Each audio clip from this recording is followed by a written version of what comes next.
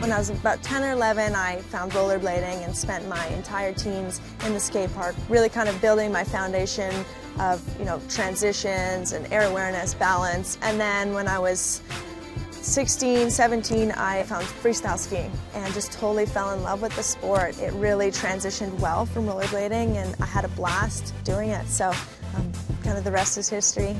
This is the youngster, Kaya Turski. Her maiden voyage, she's a rookie here, but a very wily veteran in the slopestyle ranks. The first year women's slopestyle was in the X Games was in 2009. I got the bronze medal, which was great. I got my first X Games medal ever. The next year I really came in with a lot of fire.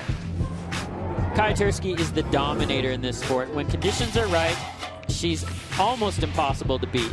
You see it right there, the 270 off the rail, 270 onto the box. The most technical stuff we've seen on those rail features. And she's bringing it down, switch in here to the finish. Switch 720. Man. We have a new leader.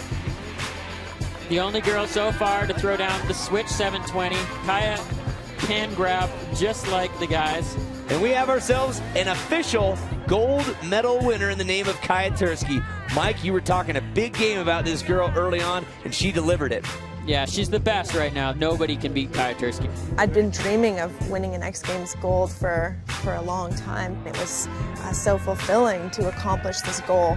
Defending gold medalist. Most often heard comment about Kaya Turski is that she rides like a guy. And you see it here. Yeah. So smooth, so technical, mixing it up, spinning both ways. Back-to-back gold medals here in women's slopestyle. Kaya Turski. We'll see if we have a three-peat. Flying far down those landings. Kaya Turski so far has made all her grabs. There's a beautiful switch 7. Can she clean up the switch 900? Switch 1080. Kaya Turski just proved that she is a dominator.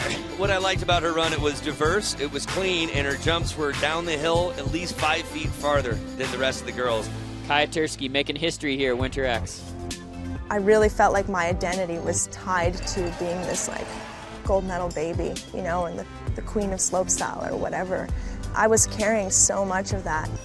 And, when I got hurt, it was just like a deep breath. And I really started to focus on the process and open my eyes to all the good around me.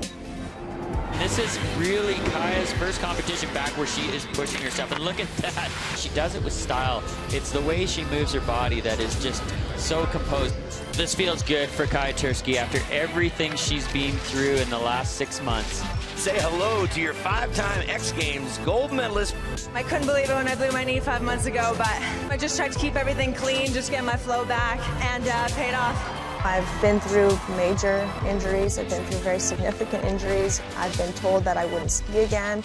I've always proven to myself and to everybody that I can make the comeback. Kaya Turski has been the most dominant female in this sport. I feel like I've, in a way, discovered a lot about myself that I wouldn't have if I hadn't gone through it.